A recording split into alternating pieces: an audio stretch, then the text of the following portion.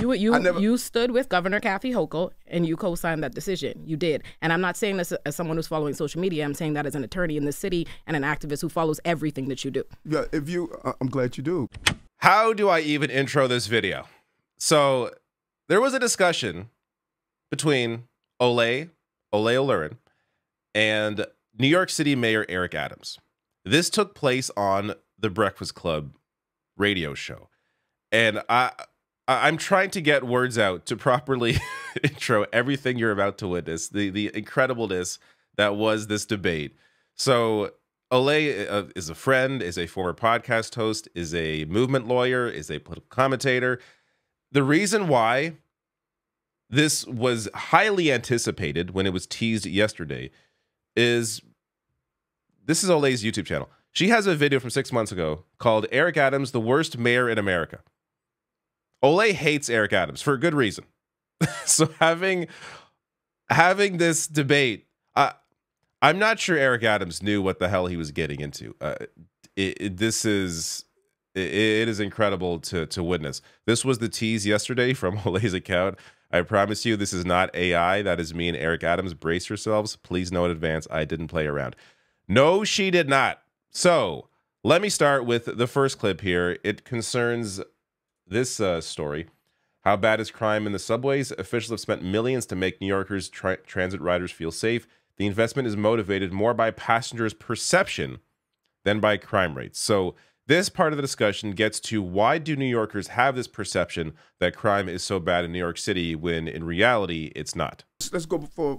First of all, I would love to give me the quotes on my rhetoric because I'm lost on that. Can you give me the quotes? Oh, that you fairmonger about the subways? Yeah, give me you've consistently done that since the day one of your administration. One of the first things you did was add 1,000 officers to the subway because you claimed that the subways are unrideable. You and Hochul did this and said how dangerous it is, and you recently did that when you deployed the National Guard. Sister, but that wasn't my question, Queen. My question was, what was my fear mongering? What did I say? You continuously say, I could point to a number of videos and quotes and everything from you, but you've said repeatedly that the subways are dangerous, that New York is dangerous. You complain about crime relentlessly. So what I'm saying to you is, if you are saying that New York is the safest city, it's one of the safest big cities in this country, which is true, and you're recognizing that the subway stations are in fact not half as dangerous as they're presented to be, I'm saying, how do you reconcile how your rhetoric has played into people's fear? Okay. And not even just rhetoric, I would say the actions, because she's right. If you tell us which is different, different. But it's the same thing though. If you put 1,000 police officers in the subway, 2,000 police officers in the subway, that don't make us feel safe. We think something's wrong if you're doing that.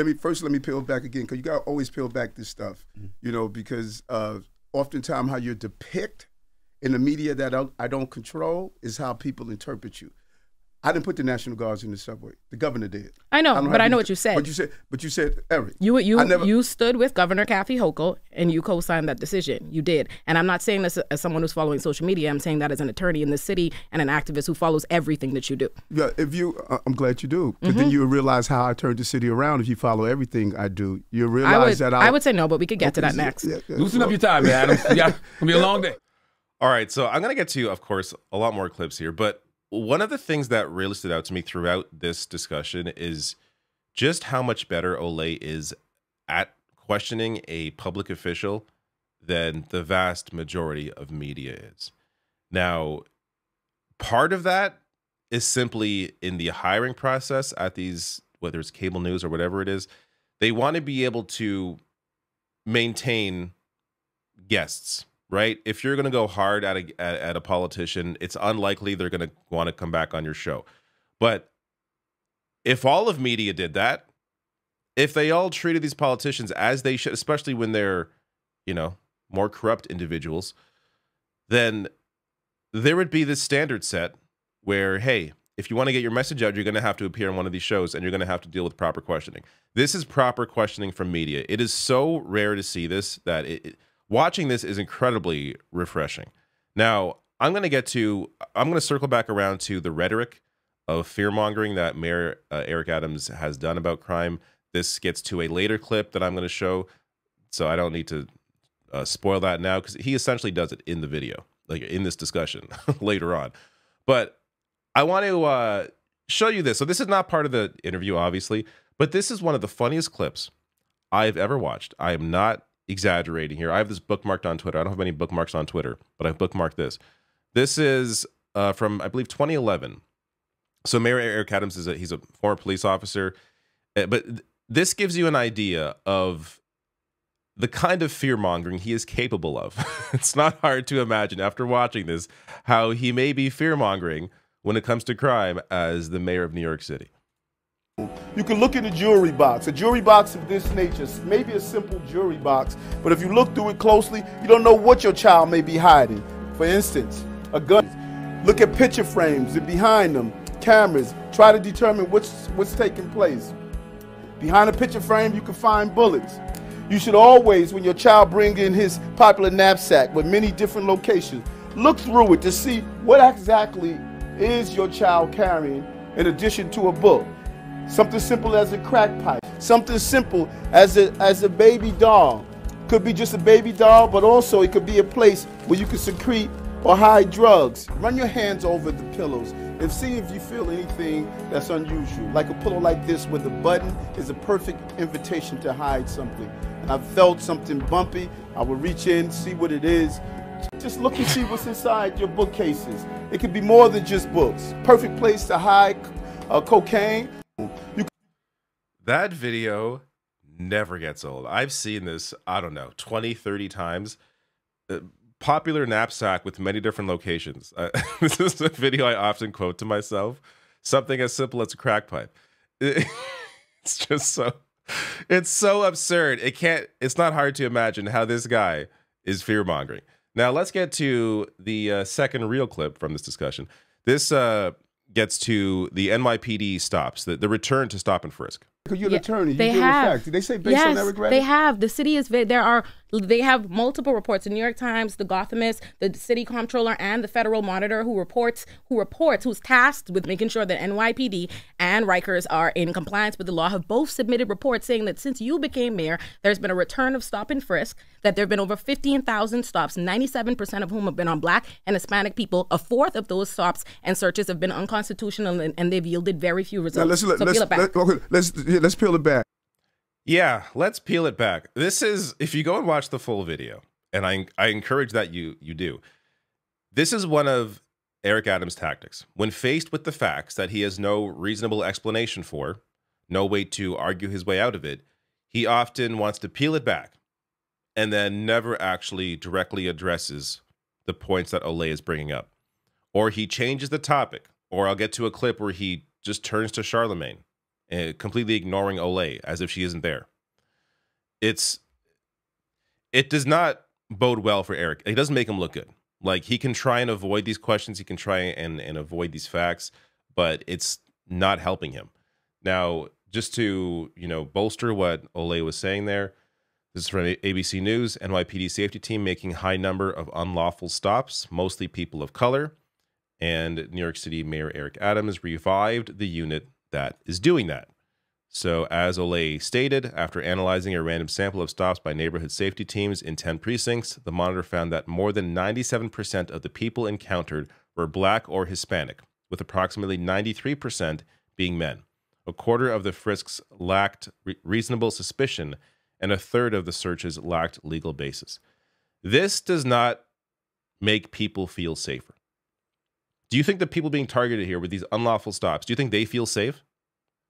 So this goes to this, again, this fear that Eric Adams is at least partially guilty for. Of course, the media plays a big piece in it as well, but he's at least, he's feeding into it. He isn't outright rejecting the facts, or he is outright rejecting the facts. He is outright rejecting the fears that people have, the unfound fears that people have about crime. He is feeding into it by reviving these sorts of units and supporting, the National Guard or police officers, more of them appearing on the subways when it's not necessary, and making a lot of people feel less safe because of it.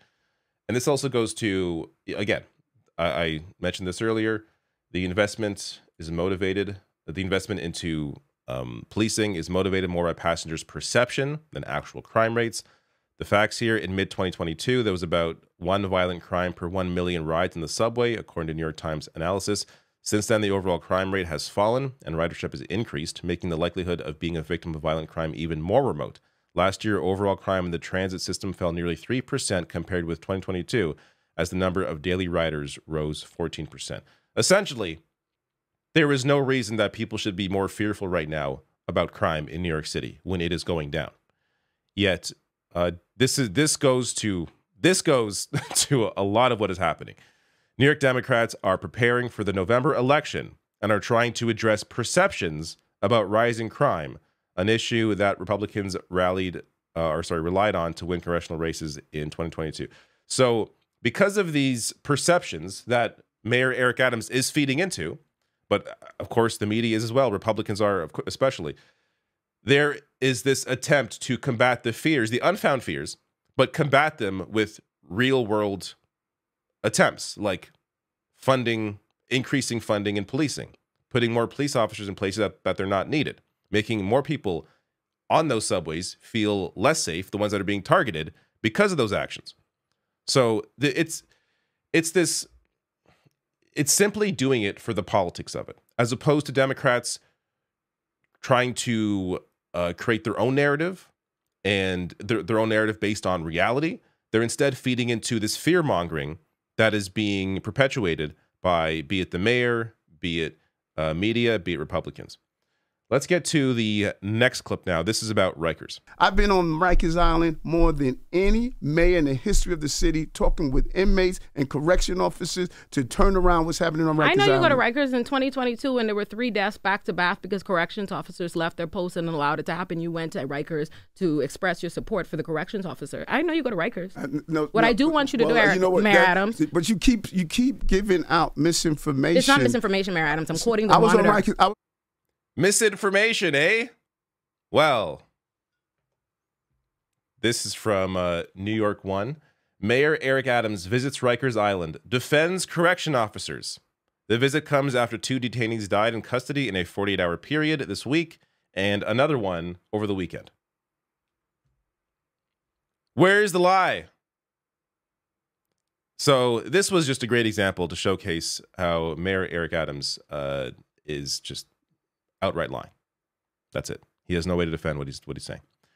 Next clip. This is going to be on cuts at Rikers. People are coming into Rikers in terrible medical conditions and not getting their medical appointments. It's not that they were dying because correction officers were killing them.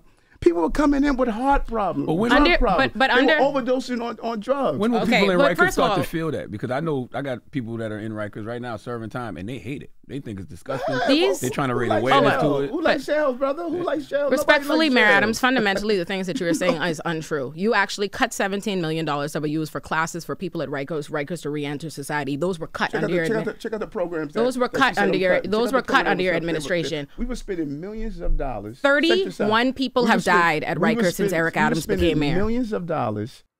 So everything Olay said there was, of course, correct. I'll show you the receipts in a second here. This clip for me, though, really showcases how disrespectful Eric Adams is in the face of opposition.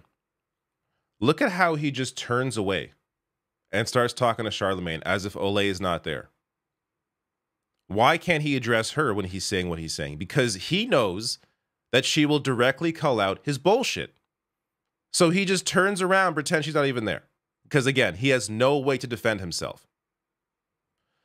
This goes to the point that Olay was making. This is from Politico, which, by the way, not a liberal paper. Politico is incredibly, mainstream, Washington, conservative. Eric Adams' budget cuts hit Rikers Island. Going on to say here, canceling the $17 million a year initiative as part of the mandate. Mayor Eric Adams gave city agencies in April to cut their budgets for the upcoming fiscal year by 4%. The mayor's budget director cited the cost of the migrant crisis as the main reason. Not only cutting money out of Rikers that was going to help with to combat recidivism and help reduce the violence within jails, cutting that money and then blaming migrants. And there was actually, again, this discussion's an hour long. There was a little too much discussion about migrants in the whole video. It goes to showcase just the kind of rhetoric that the mayor's office puts out that then gets latched onto by the media. Because it wasn't even just It wasn't even just Eric Adams bringing it up. It was also the other hosts.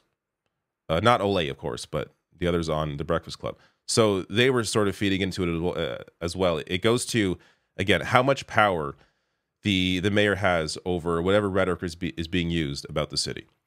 Let's get to the last clip here. And this circles back around to the first clip about Eric Adams and his fear-mongering about crime. What I must do with New Yorkers is give them the facts, not give them what people are spewing out there. The facts are clear. As I've always stated, we are the safest big city in America. And as people talk about reporting the reports that come out and reporting how things are done, no one wants to report the fact that everyone is saying across the globe, New York is the safest big city in America. Are we trending the right way, Olayemi? I think that New York, I don't dispute that New York is safe. What I dispute is how Mayor Adams' own rhetoric is the reason why people don't feel safe. I agree that New Yorkers don't feel safe because of the way that NYPD, the Post, and Mayor Adams go about sensationalizing crime, and I'm asking you to talk about it differently. And listen, and you have a right to your opinion and your belief. You and I have a philosophical disagreement.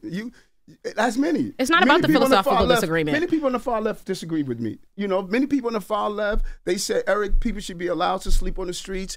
No matter what, they should be allowed to sit on your stoop and inject themselves with drugs. They should be allowed to go in stores and steal whatever they want. They shouldn't have to pay on the subway system. They should be allowed to carry a gun and be able to come out the next day. Like, people disagree with me all the time. Earlier, you asked me to point out the rhetoric. Earlier, you asked me to point out specifically what you say to fearmonger about crime. So I just would like to say, Exhibit A, like what you literally just did. You continue to say in this that New York is the safest big city, while simultaneously you are the one sensationalizing the crime. I point out which is the facts? Is it safe or is it not? All I know is when I came in office.